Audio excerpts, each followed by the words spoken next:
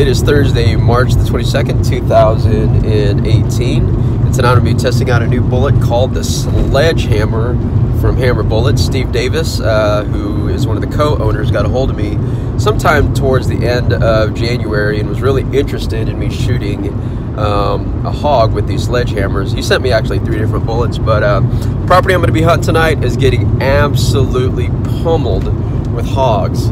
So hopefully I'll get on one and we'll see how these sledgehammers do, and we'll do a neocropsy probably in another video since there's so much weirdness going on YouTube right now. But stay tuned and we'll try to kill us a pig tonight. As soon as I entered the property, I could hear the hogs rustling through the creek. I spotted a few of them and turned on the hog collar to see if I could draw them closer, but with no luck. My gut instinct told me that they would probably follow the creek to our adjacent property. The issue was that that's 600 yards away. I started running to cut them off. The wind was gusting in my face, so I wasn't worried that they would hear me. When I got into position, I could hear them coming. I kicked on my thermal, and there they were. I moved to the top of the pond dam, and this is what happened. You have got to be kidding me. Look at the size of the sounder. For the next 10 minutes, I watched this massive sounder slowly foraging, but at the same time looking for one clear lane. Thermals are horrible in not being able to see twigs and limbs. Down to the last hog, I just needed it to walk into the right lane, and we'll pick up the action from here.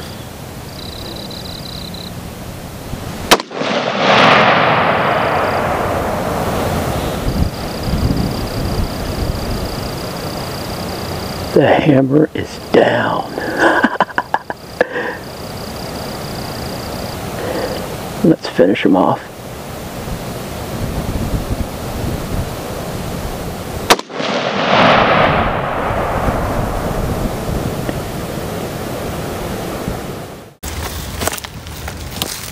Oh, look at this shot placement.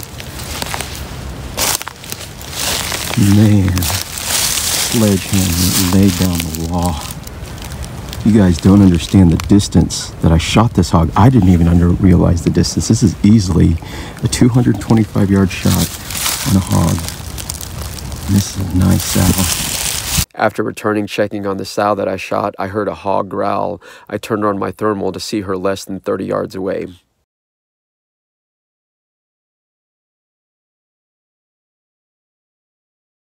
I hit this third hog, but felt my bolt lock back as she ran away.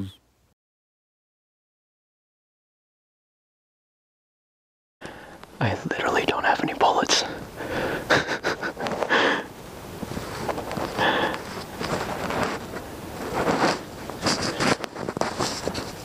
This is the first hog shot last night. Here is the entry right here. And the exit is right behind the neck at 225 yards. And it was still kicking a little bit, so I did a follow-up shot right behind the head here. This other hog was basically no less than 25-30 yards right in front of me with that entire sounder. The entrance wound was right here in the chest. Listen to that. That shoulder is completely destroyed. Look at the arm. And then it exits right below the abdomen here. So we're gonna do a neocropsy in my next video, so stay tuned for that.